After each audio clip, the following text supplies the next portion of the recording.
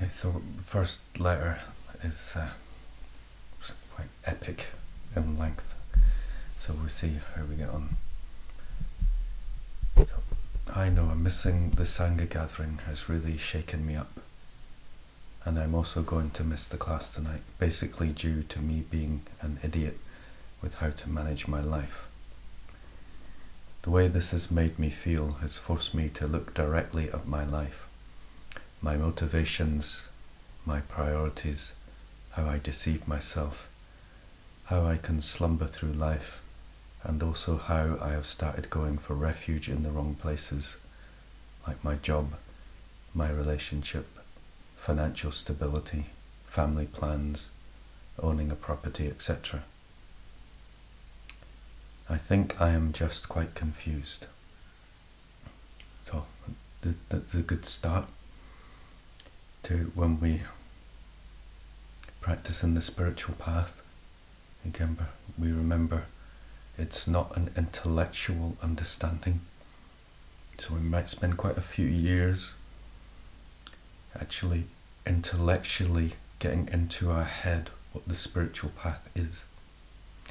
And as we start to live it, we realize we don't know what we're doing, where we're going, and as life presents itself in the moment, we see that what we actually want is the world. Yeah, so so the spiritual path, the intellectual map that we come to classes and study, acts as a mirror, like a contrast from the usual map that we've been given. We start to understand we don't really know anything, and basically the spiritual path is actually really becoming comfortable with realizing that we are nothing without God's presence, and we don't know what life is. It's a vast mystery, and we're floating about nowhere. So it's all good. The spiritual path is very uncomfortable because we are trying to accept what is, and we often can't accept what is. And the ego is the voice on top of what is, trying to make it not what it is. Yeah. And to be able to sit with that confusion and uncomfortability, you say it's like honey on the edge of the razors. Of the razor, is be able to sit with pain, be able to sit with confusion, sit with anguish, and be okay with it. So my girlfriend has been upset and crying regularly, but she told me she is very happy I stayed, and I can see a huge improvement in her now. In the moment when I decided to stay, it felt like the selfless thing to do. However, if I'd gone to the gathering, perhaps I would have come back more able to help her in the long run. I do not know. I just don't know the balance. As seeing her in distress, I just want it to be eased there and then. I am very soft in this way, but perhaps this isn't always the best thing. It seems as well that by not coming to the Sangha gathering, it also impacts negatively on the group and myself. So there isn't really a way to avoid this negativity. Is this just part of life, that I am going to cause suffering to others? I really have a thing about people pleasing, especially in regards to my family, my partner, my friends, and people at work. Always being nice and never creating discord. But honestly, it doesn't always feel authentic to who I am.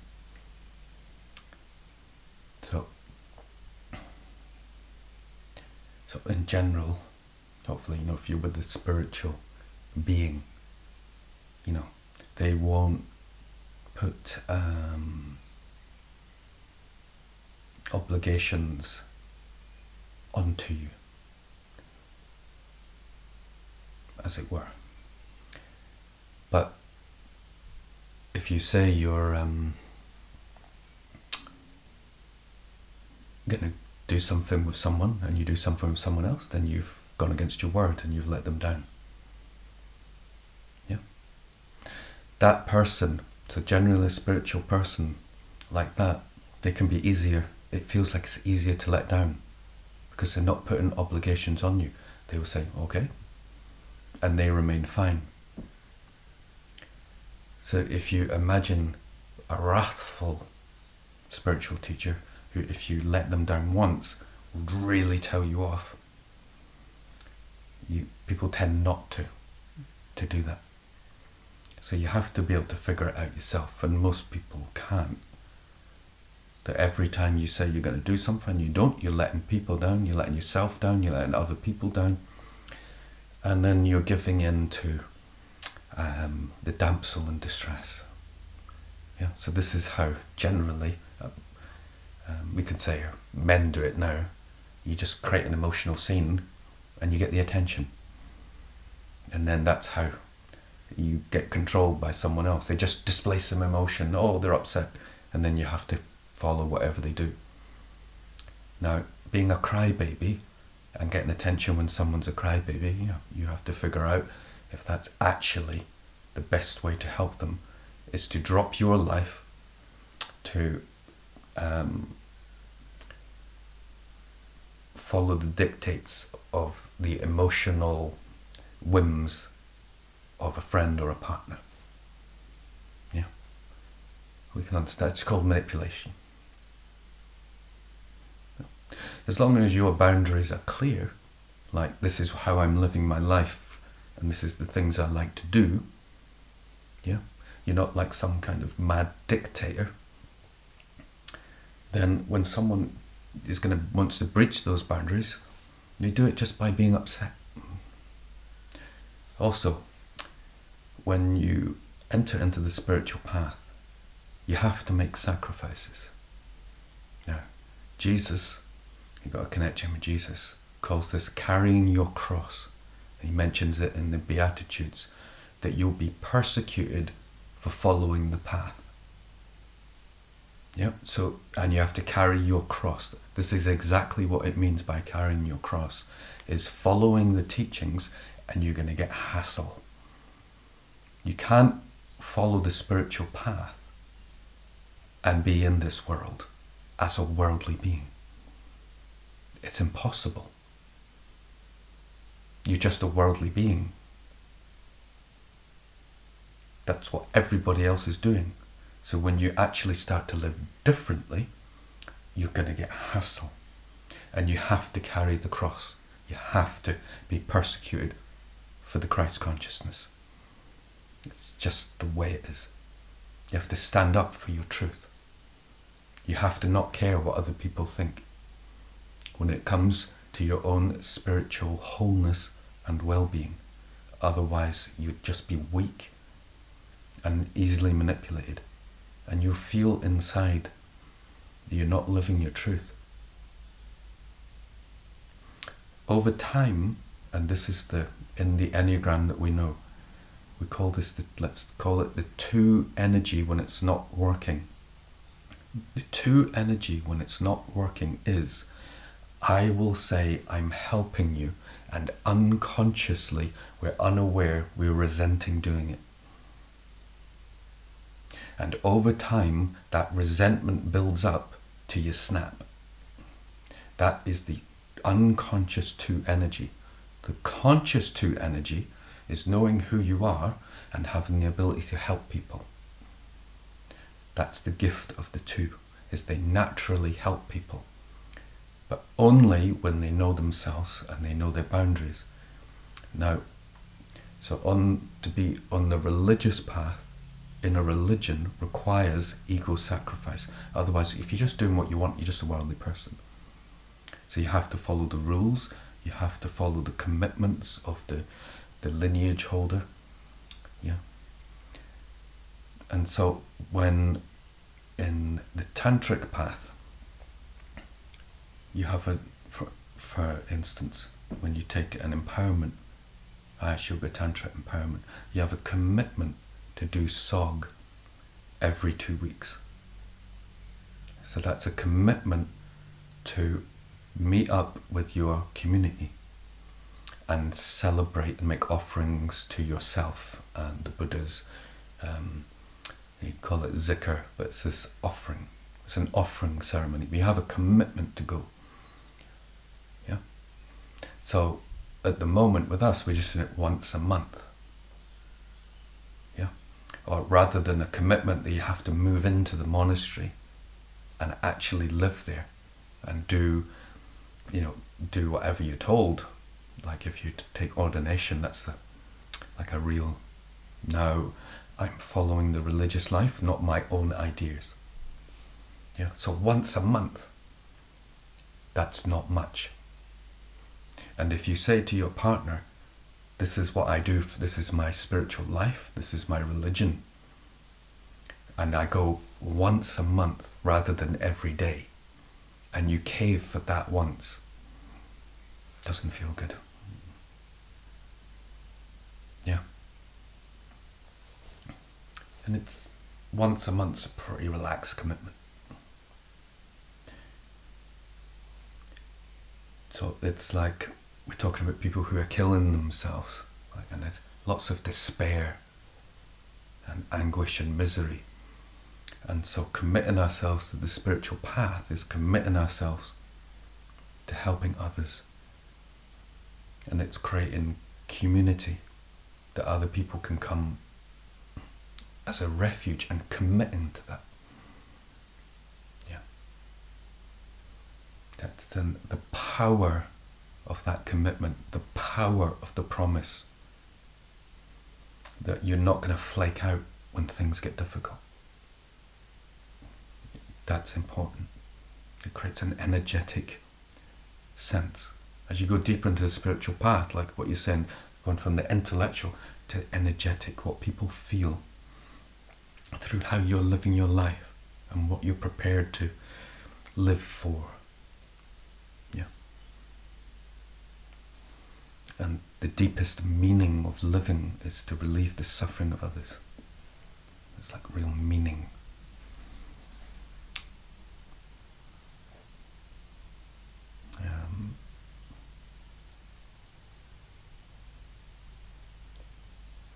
I'm not really that nice, but it scares the shit out of me to think about not being nice, and also what I deem as nice feels strongly societal and conditioned, and I am going along 100% with this.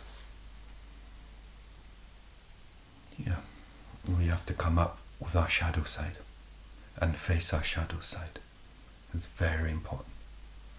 And just being honest with who we are and recognizing the impact of conditioning, what we're told, how we should be, and how we actually are.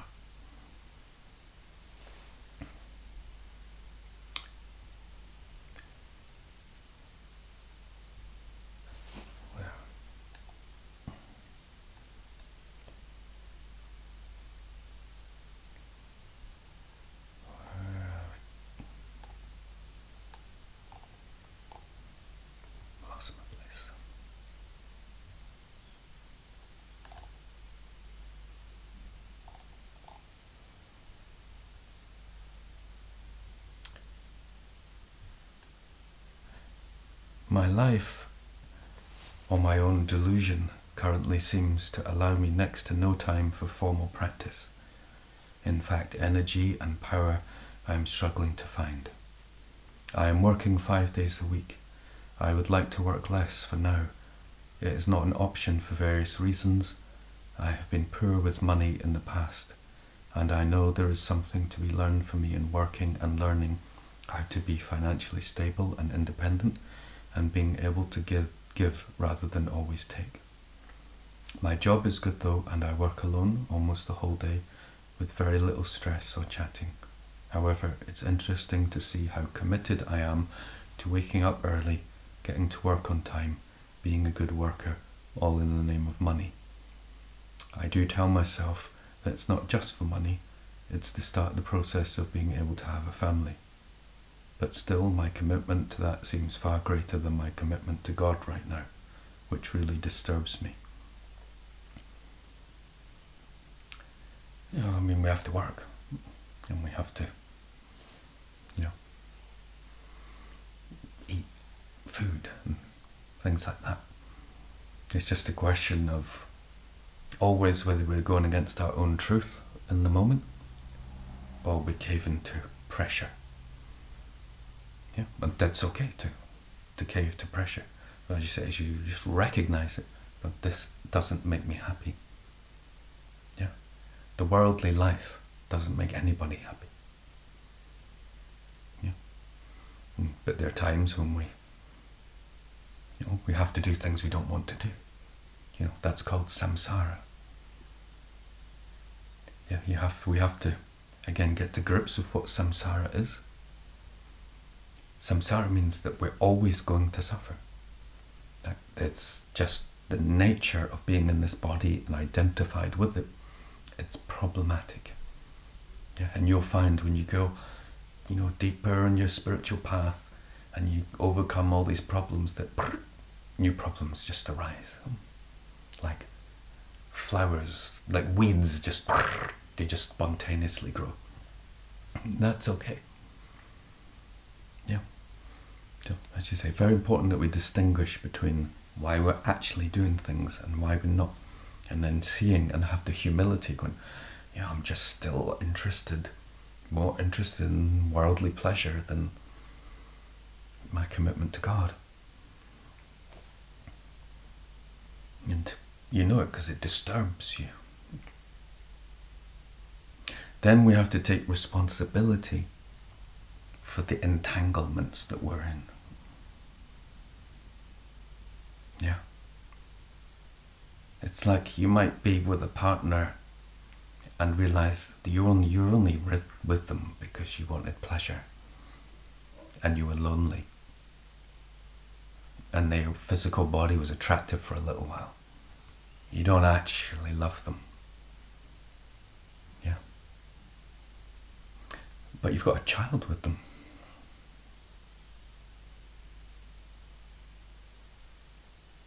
So you've got commitments and a responsibility, and whatever you do, you have to take responsibility for it. The more you see that you're unconscious, the more you see that unconsciousness breeds irresponsibility.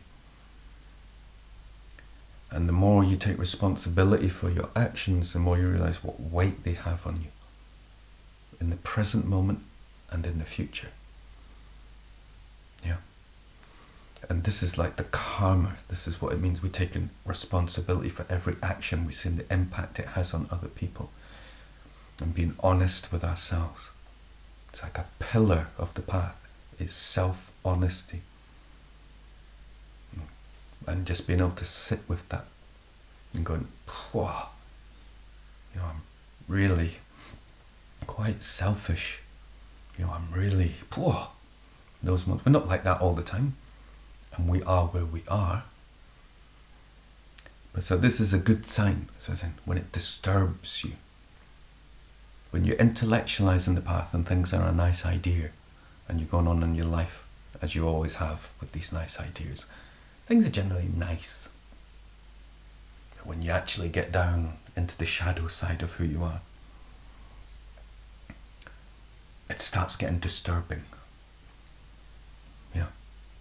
So I just want to remind you, this is what it's like when you first do breathing meditation and you become aware of how much thoughts are there. Yeah. With the awareness you realize, my mind is a mess.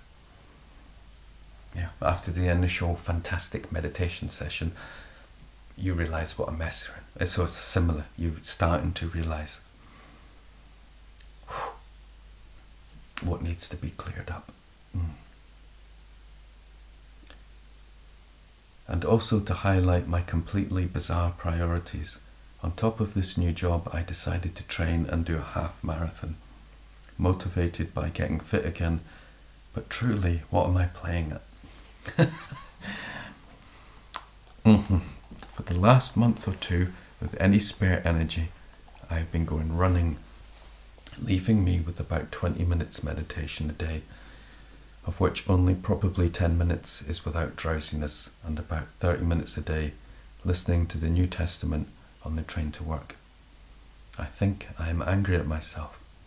I have plateaued in my practice, a phenomenon I have been observing for over a year, maybe more. I have had periods of pushing and striving. However, the main theme I have been feeling is futility. Maybe I have given the impression to you that I am doing well, or maybe you've seen through this all along, but I think I just need to communicate that I am not doing very well. So, this is all about self-honesty and what we want to do with our life. So at some point we have to realize that we have a destiny. Yeah, and that destiny generally means fulfillment and a sense of belonging. And we have our own unique life that will give us that fulfillment and sense of belonging. And it usually involves being part of community and understanding how God works through us as we express ourselves in the world. The lower self, the ego, tries to obtain that sense of belonging by getting achieved through the eyes of others. So when someone gives us approval for what we think we've done, we feel that we're belonging. But that's not belonging. That doesn't last, and people recognize, and they chase it and chase it. Approval, approval, approval. The higher self level is the sense of fulfillment that comes from within. And I'd like to put this in terms of music. There are musicians out there who make music that they would like to hear. And if no one else likes to hear it, fine, then they won't have a career out of it. But they'll still enjoy making music.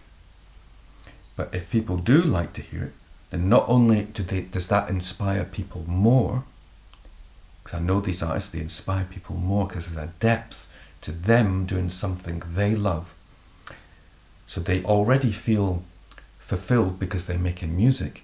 And then when it's combined with people who enjoy what they're doing as themselves in their life, there's also that extra dimension of communal belonging. But the sense of destiny and fulfillment is already there.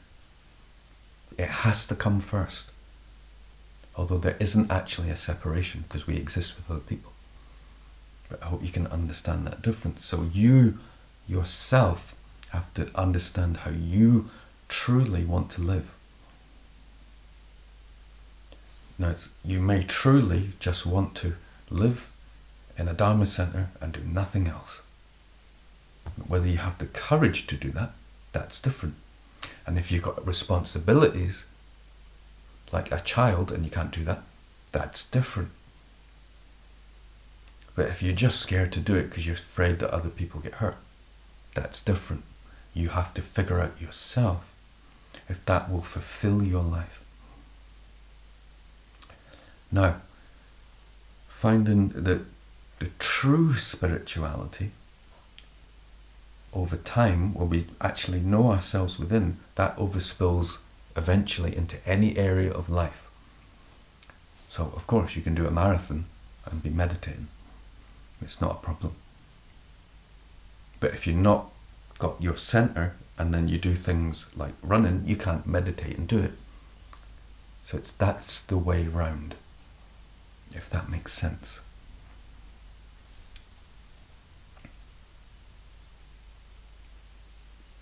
It's all a question of self-reflection and how you want to live your life. If you want to be a contemplative person, that's how you want to live.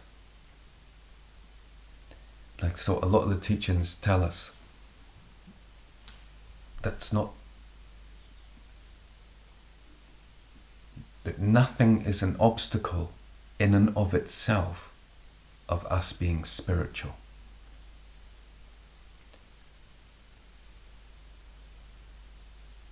That's different than you being in a worldly situation and the worldly situation's so powerful you can't practice. Although potentially, crucial word, you could be in that situation and it wouldn't disturb you. Just as potentially you could live in a Dharma center and have no spiritual progress. No external situation in and of itself is your mind. So you have to keep judging yourself what is most fruitful for your life. Or you're going to end up in situations after time you resent. This is important. And we always, so as we get, when we practice in the intellectual level, we plateau. It comes to a point where we're not getting any more real stimulation from that conceptual level of understanding. And we're now coming into the level of boredom. Yeah, so this is another big area of the spiritual path, where you're just not getting that excitement anymore. And you can't do anything to do it, to get it. This is St. John called the dark night of the soul. When you're dead to the world, but you're not yet born into divinity. Yeah, so this is part of the spiritual journey. We can't escape our mind.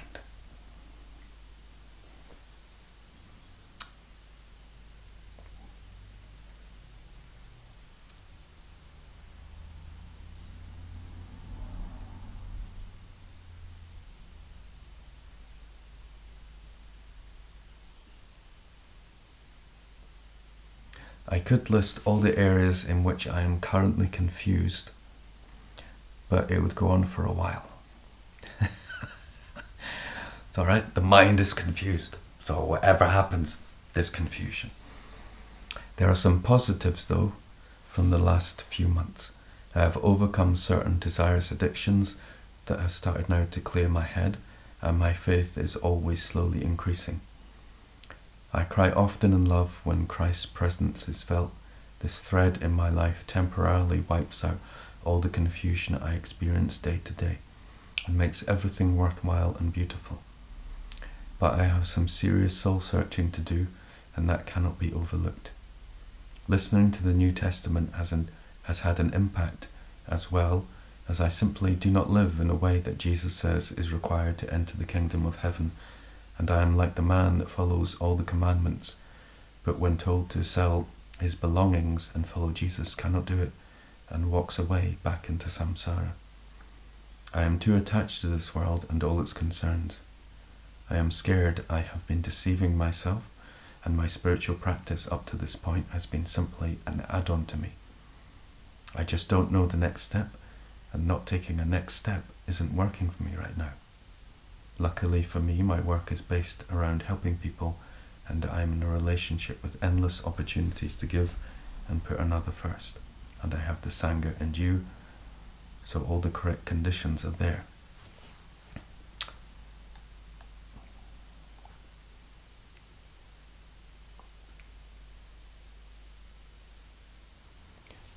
So, as I say, the spiritual path reveals your mind. Yeah. So maybe a few years ago, you might have walked off your job with Jesus. But you realize over time that you were doing that to get approval in the eyes of Jesus, or to get a spiritual high, or to feel excited, to feel something for the ego. So it doesn't matter what the externals are, you're starting to see the ego. And the ego is dull and confused. And no matter how much approval it gets, it's never enough. No matter how much new things it gets, it's never enough. No matter what relationship you're in, it's never quite enough. No matter if you're doing marathons or doing this, it's never quite enough. It's until you realize you're never going to get contentment through this mind. And something else has to be seen through. Yeah, you understand? So it's like, this is like spiritual depth in which you're now seeing yourself, but you're seeing the shadow side. Yeah, it's like unless you go into the descent, Jonah, unless you go into the belly of the whale, Jesus said, other than that way, there is no way. Yeah, he says that is the only sign I'll give, the sign of Jonah, that you have to go. You have to see that everything is Guru Yoga. Yeah, that is, the world is a reflection of your mind and nothing else. And then this is like fantastic, you're becoming honest with that, what actually motivates you. Yeah, maybe you'll get to the stage where it's I don't care about anyone except for me. And that's a profound insight.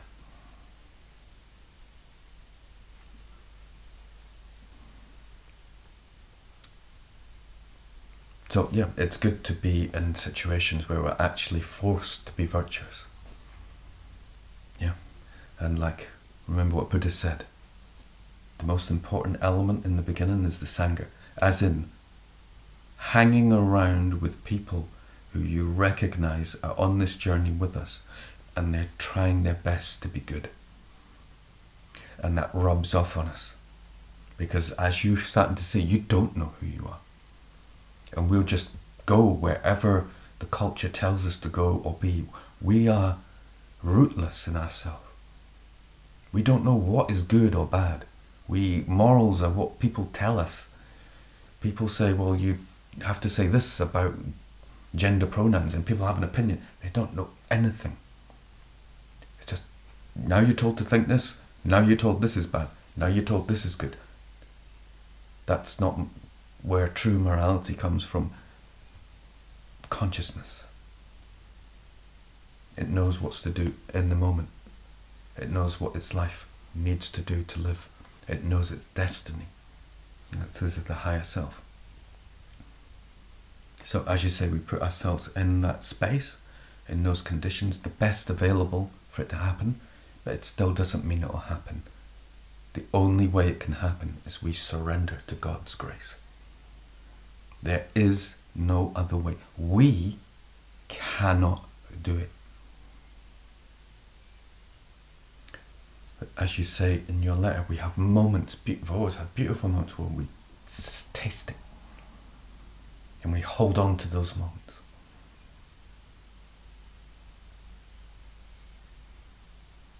And we put ourselves in situations where they're most likely to happen again, because we recognize that's where life is meaningful.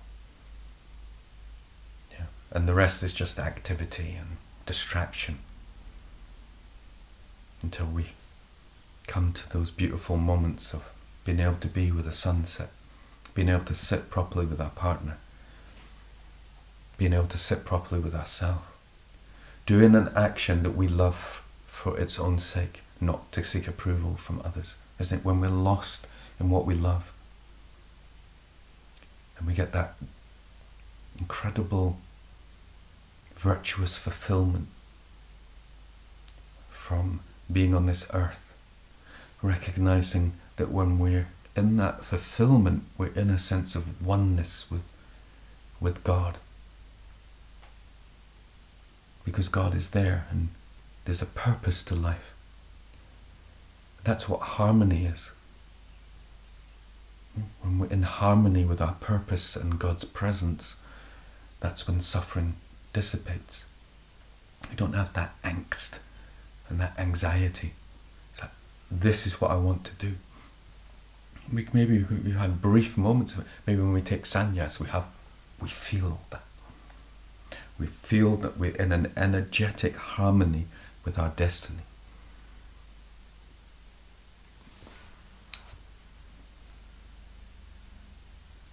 I often think about what Buddha or Geshe said. If having found leisure such as this, it is squandered, you are fucked, to paraphrase. If I, having found the path, squander it, I am truly fucked. This is an almost constant feeling in me, but I just cannot tell where the line is. When I need to let the person play out, do a marathon, or when this is just meaningless activity.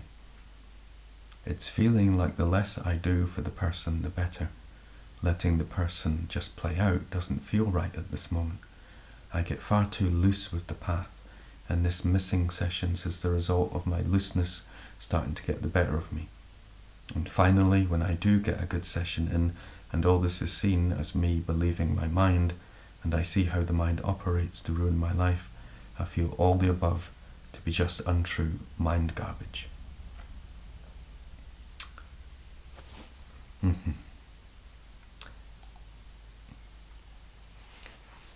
So, again, a reminder. Leaving the spiritual path, falling off the spiritual path, doesn't send you to hell. People are in hell. That's their life.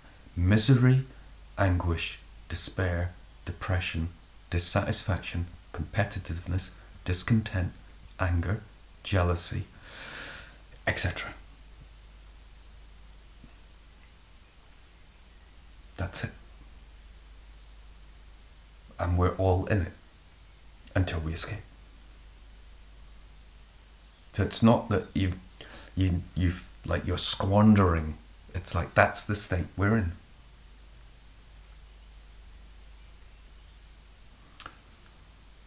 And the spiritual path again makes you conscious of your mind. So you're starting to be conscious of that's the state we're in. And yeah, time's running out. But that's what death awareness is all about. It's like a pressure. It's like, it's another day gone. Doing what? Running around like a headless chicken? Oh, genuinely finding my connection with God. And they say you have to feel that out yourself. It's for everyone to feel out individually on their own. But is it true or not? That the world is, was it? Sartre says, other people are hell. That's generally how people think about things. Other people are hell. Yeah. And you say you've tapped onto something here, just letting the person play out. That's the highest teaching. So you got a connection with Jesus and Thomas Merton. So Thomas Merton met Chatrell Rinpoche, and he said, "This is the greatest man I've ever met on the planet." And Chatrell Rinpoche said, Thomas Merton's an enlightened being. Now, Chatrell Rinpoche says that many Westerners these days want this, like, I want to be enlightened as quickly as I can. This kind of awareness self. No. And he said this basically says just spiritual bypassing. He said that wish by itself, if you're a bodhisattva, is beautiful. You want to come enlightened as quickly as possible. He said, but most people are just chasing a spiritual high. And he says basically it's like killing the teachings. Yeah. And that these teachings wouldn't used to be given publicly, because people misunderstand them, misappropriate them, and just think they can do what they like as a person. So just letting the person play out is that teaching is for someone who is resting in consciousness and sees that the person is a mirage. So there's no person who's deciding to let things play out. They're just letting this mirage play out. Exactly the same as if you're in a lucid dream, you could alter the dream because you're lucid, but you decide to let the dream play out. As opposed to someone who's not lucid, doesn't know they're dreaming, and says, I'm just going to let this dream play out. It's meaningless. And it's a misappropriation of the teaching, which is for that consciousness that is seeing through the person. The person doesn't exist. So you've got to ask whether this person that you're relating to, you feel it exists. If it feels it exists, you can't let it play out, because that's not what it means. Very important. So if we're a person, our job is to practice the stages of the path to get us where we see through the person. That's the realization of emptiness. When you realize there's no self, and you can abide in consciousness, see that there's no self, you let it play out. But if you're a person that's concerned about money and your job, and the idea of letting it play out, it's absurd. Yeah? So that's why we have teachings for the different stages. Not that we also don't recognize that things are awareness, and we're slowly letting that soak in, and we've had glimpses, but that's not our main practice, it's not our main path. These are glimpses of a space that we'll get to, and like say, let me put it this way, when you've had those glimpses, say on retreat, and you're resting there for like, you have like half an hour of like, whoa! Now imagine that's your daily state. Yeah? And you're in that daily state most of the time, but the person comes back. Like you're still seeing a person, you're kind of seeing through it, there's a person. And you're like, what do I do? You go to a spiritual teacher, and the teacher says, you let the person play out. You no longer try and look, analyze if there's a person there. You rest in that conscious state. And don't worry too much that there's still an appearance of this old rainbow that you were chasing. It's very important.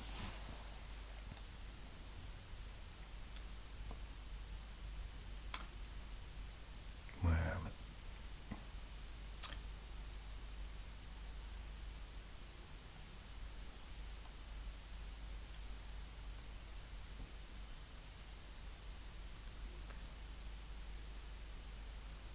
And finally, when I do get a good session, and all this is seen as me believing my mind, and I see how the mind operates to ruin my life, I feel all the above to be just untrue and mind garbage, but I cannot just dismiss it all.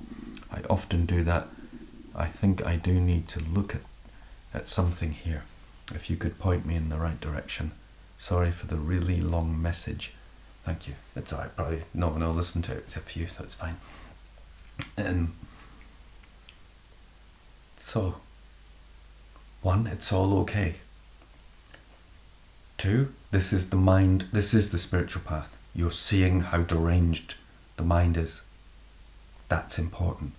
You're seeing it's not just all roses, and it's like, oh, my mind's like it's a mess. Existentially, you're getting there, beyond the kind of drivel of intellectualized spiritual teachings. So then it's the integration of the spiritualized, the spiritual teachings, and resting and being honest with who you are, where you are. This is the crux of it, isn't it? This is who I am, a person. Like my relationship really matters to me. It's not like an illusion, it's not a dream. It really matters to me. So then we work on being kind, being a good person. Or we work on, if you recognize I can't even be a good person, I'm all over the place, then we emphasize what we understand ourselves, whatever it is for you that gets you to the place where you're truthful and kind.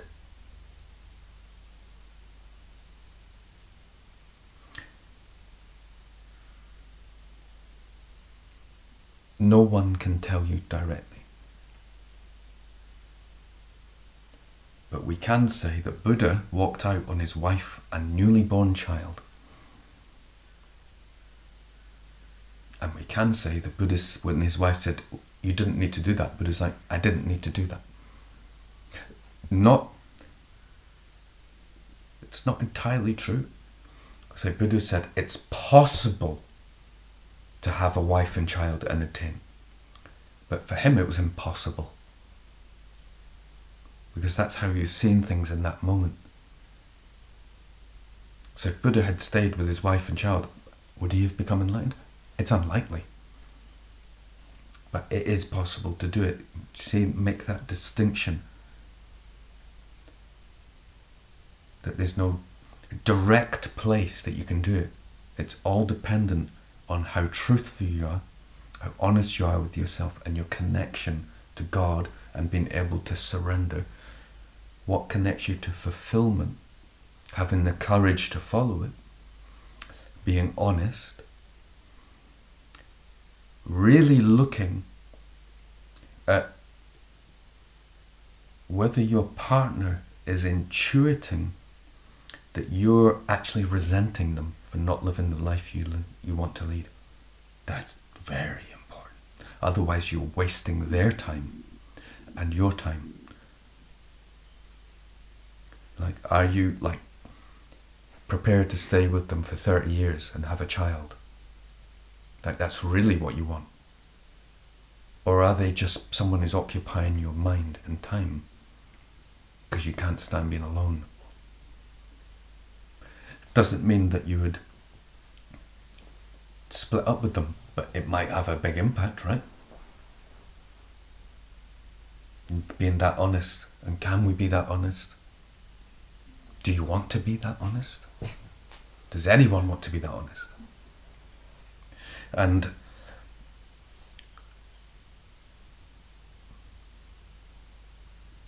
balancing up